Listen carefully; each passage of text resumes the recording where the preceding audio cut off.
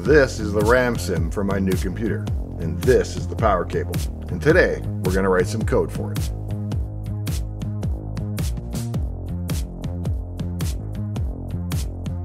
Hey, I'm Dave. Welcome to my shop. I'm Dave Plummer, a retired operating systems engineer from Microsoft going back to the MS-DOS and Windows 95 days. And today, I'm going to show you how we used to do it in the olden days. And by it, I mean writing and loading our own code onto a big computer like my PDP-11 34 all the way from 1976. It might not seem like a big deal now, but this was a serious machine in its day. Whereas the microcomputers of that era might have had a 1 MHz CPU and 4K of RAM, the PDP runs at 15 MHz and has 256K of RAM. And with the right operating system installed, it's a real-time, multi-user, multitasking data center heating machine. The problem is the complexity. I mean, where do you even start with one? There's no small book like the Commodore 64 Programmer's Reference Manual. In fact, the reference manual for the RSX 11M operating system takes up about 4 linear feet of bookshelf. And that's just for the OS, never mind the system or the hardware. When I was a teenager, I knew a set of bohemian programmers named Roy, Gary, and Roe who lived in a small wood frame house near my high school campus, and they seemed to divide their time between the Grow Lab in the basement and the PDP-11 running BSD Unix in their living room. They were cross-assembling code for Commodore 64 games on their PDP, and the whole process was nearly akin to magic to me. I wouldn't have even known where to start with the thing. And so today, I want to remove those layers of mystery that surround the big iron machines like this. So I thought perhaps the best way to approach it would be to start with something we all likely know and understand, and then dive deeper and closer to the hardware with each step until we're running raw machine code on the bare metal. As an official dilettante, once we've done that, we can claim victory over to the machine and carve a new notch in our flowchart template, as was the style at the time. Back when I was in school, if you took the equivalent of CS50 or whatever they would have called it back then, you were likely writing basic programs through a serial terminal connected to a PDP-11 running RT11 or similar. And so that's where we'll start today. We're going to party like it's 1979. Shakedown 1979. To get up and running, we need to first boot the machine.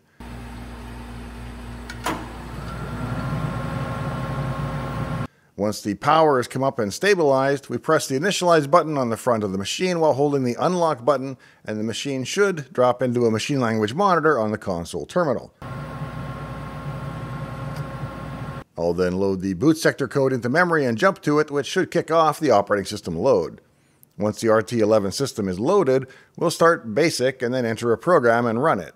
One difference is that I can load the boot sector code right into memory with my Unibone card, which plugs into the bus and so it can see and modify the system memory. Without that, we'd need a paper tape reader or some other input device to load this boot sector, but thanks to the Unibone, we're all set. Let's have a look at the process to start the machine and write some code. To boot into RT11, I'll go into the Unibone and run the script which launches that configuration, and then I'll have to head over and hit init on the front panel. When I do that, we'll see the drive spin up, and we can type MLL to load the bootloader into memory.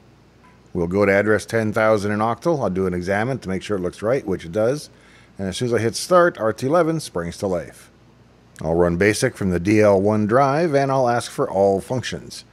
My code will loop A from 1 to 10,000, stepping by 0.2, and it will use the sign of that value to calculate the tab distance over at which to print the character.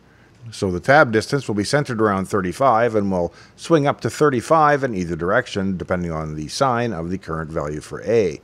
I'll then save my masterpiece, and we can run it.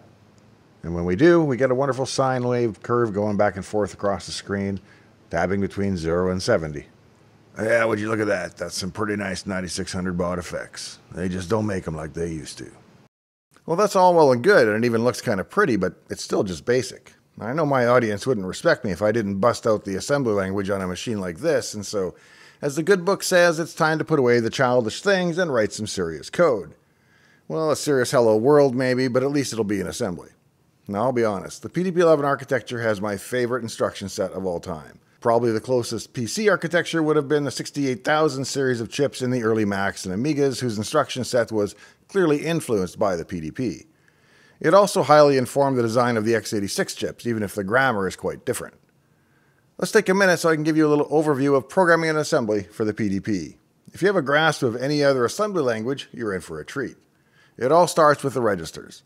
Unlike, say, the 6502, where you get one accumulator and two index registers and they're all 8 bits, the PDP-11 brings us 8 general-purpose registers and they're all a full 16 bits. The registers are named R0 through R7. The first 6, R0 to R5, are used for general purposes, meaning you can use them in any way that your program requires. The 7th register, R6, is the stack pointer, commonly abbreviated as SP. This register is crucial for stack operations, managing the memory area where data is stored temporarily. The 8th register, R7, is the program counter, abbreviated as PC, which holds the address of the next instruction to be executed. Now let's discuss how to move values in PDP-11 assembly. The instruction to transfer data is MOV, which of course stands for move. The move instruction allows you to move data between registers or between registers and memory. And the syntax is straightforward. You specify the source and then the destination. For example, move R0, R1 will move the value in R0 to R1. If you want to move a value from memory to a register, you might use something like move at R1 to R2, which moves the value at the memory address pointed to by R1 into R2. You notice this is the correct order for source and destination. I still struggle with x86 and its weird backwards order, even after all these years. On the PDP-11, you move something from a place to a new place. Now, let's look at how to manipulate memory directly. The PDP-11 assembly language provides several ways to access and modify memory contents. You can use the move instruction to load data from a memory address into a register or store data from a register into a memory address. For example, move (R0, R1) loads the value from the memory address in R0 into R1, whereas move R1 to (R0) stores the value in R1 into the memory address specified by R0. Calling subroutines in PDP-11 assembly is another fundamental operation. Subroutines, of course, are blocks of code that perform specific tasks and that can be called from different places in your program. The JSR instruction, which stands for Jump to Subroutine, is used for this purpose. For example, JSR R5, subroutine label will jump to the labeled address subroutine label using R5 as a temporary register. Finally, returning from a subroutine is done using the RTS instruction, which stands for Return from Subroutine. Now, the best grade I ever achieved in college was a 99 in CS310, which was our assembly language and machine architecture class, based around the PDP-11s that we had on campus. Even though it's been a solid 30 years since I did any Macro 11 assembly, as it's commonly known, it all came back pretty quickly. One haunting memory I have comes from an earlier assembly language class, I think it was like CS240, where I was writing the final exam, and I got everything right except for one question. Are you ready for that question? Every JSR requires an RTS. I said yes. The answer is no, because many JSRs can share one RTS, and therefore I was wrong. And so RTS haunts me to this day. Let's have a look at what it takes to write a Hello World application in assembly language for RT11 on the PDP-1134.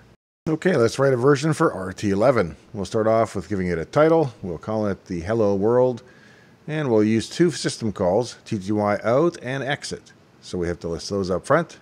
Hello is our main entry point, and we're going to move the address of our message into R1. We're going to move the byte pointed to at R1 and post increment into R0. If it's a 0 byte, we branch to done, print the character with TTY out, and branch back to a label that I have to go back and define, $1. There we go. And when we're done, we exit. We'll define the string, and then we'll end the program. And as soon as I'm done, I'll save it in the shared folder that's visible from RT11. And sure enough, if I do a dir of test, I can see test.asm. I'm going to delete anything here on the local drive first. Then I'm going to assemble the test.asm, which should produce a new OBJ file. I can then link that test.obj, and then we can run test.save, and we get our Hello World from Dave's Garage. Now, most people would call that bare metal programming, but we've still got an operating system and the program assembler and linker and launcher involved. There are still lots of layers of abstraction still involved here, and I want to go deeper and closer to the hardware. For example, to output text on the terminal, we relied on the TTY out system call, a bit of a black magic box that somehow prints information for us. But how? What if we wanted to run right on the bare metal with no operating system? Well, that's precisely what we're going to do next. We're going to use the PDP-11 GUI program to assemble our Hello World program to bytes and then poke them directly into memory in a freshly booted empty system at address 2000. We'll then set the program counter to 2000 and we'll press the big run button, and our program will run on the hardware directly with no operating system or anything else between us and the hardware. That does beg the question, though, of how we're going to do text output without the help of the operating system. What we're going to do is to poke our output characters directly into the hardware registers of the PDP-11 serial card itself. And thanks to the way that PDP-11 is architected, the DL11 serial card always lives in memory at the same address on all systems. So we know exactly where it is in memory, and all we have to do is feed it our text. Let's take a look at the ultimate way to program a PDP-11, bare metal. Here in PDP-11 GUI, we can see the green on black text is our serial console to the PDP-11. And here is our assembly language source code window. And the only bit of magic in this code is the base address of the DL11 serial card, which is at 177.560 hex. That's where we know the card lives in memory, and it's always there as long as it's present. And since I guess you need a console to operate, I'm guessing it's always present. Our setup will be comprised of loading the base address of the serial card plus 4, which is the transmitter section of the card, into the register R2. Next, we load the address of our string into R1. Here's where we fetch the next character from memory and store it in a register.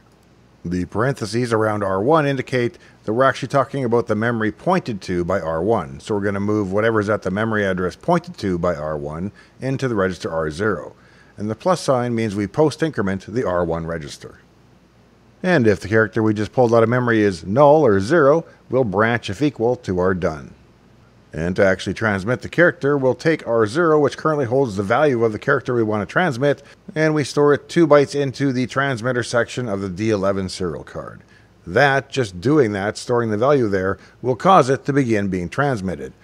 And so in this wait loop, we're going to branch on plus, which means as long as the high bit is not set, we branch back to wait, and we keep doing that until the high bit is in fact set, which will cause branch plus to fail and not branch, and that high bit tells us that the character has been transmitted. As soon as it has, we branch unconditionally to the next character.